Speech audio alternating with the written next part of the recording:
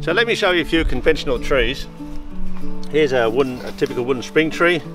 As you can see, placing it on the horse here, and as I explained earlier, how the shoulder blade actually moves back so far, and the bulk of the shoulder that it has to try and squeeze under these tree points here. This is a tree point that comes down straight, and so does the gullet. Actually, the angle of the gullet is not the shape of the shoulder. It's actually more the shape of the behind the shoulder here.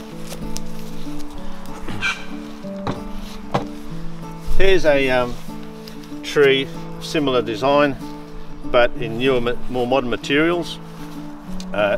Much stronger tree. You can adjust the gullet, but you can actually see that the tree points are shorter on this one. And in fact, we've got a point here. You can also imagine that the shoulder blade moving back is going to squeeze under here, pinch your trapezius muscle, and therefore restrict the horse's movement. One of the trees which is quite common in jump saddle trees, you can see the tree point actually angling forward here into the horse's shoulder. I just can't imagine how painful that will be for some horses, particularly when a horse is jumping and going over the jump and this is pressing in behind their shoulder. And I've seen it time and time again in competitions where the horse wants to land and run away, or the horse doesn't want to pick his legs up as far as he wants to, right up to his chest.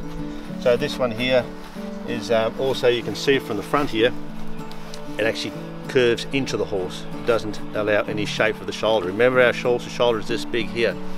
So finally we've got a stride-free tree, and you can see already that the load-bearing surface is much broader. It's flexible, especially then with the body heat of the horse, and it's more open. So this shoulder here, when it actually moves back, there's room for the shoulder to slide through into this tree here, into this gullet. If I compare it to the previous tree, simply by placing it on here, and this also accounts for dressage trees, or the same, is from here to here. Basically, a dressage tree of course has a deeper seat, but everything from the front is the same. Look at the difference here between the stride-free tree and the tree point of this laminated timbrous jump tree. And you can see also from front on how this is more open and this is more closed, pressing into the shoulder and the top of the trapezius muscle. So there we have it, a big difference in trees. Also, the tree has a steel gullet plate here. It's very adjustable, unlike the one underneath here that has been adjusted, only 3 millimeters thick and is broken.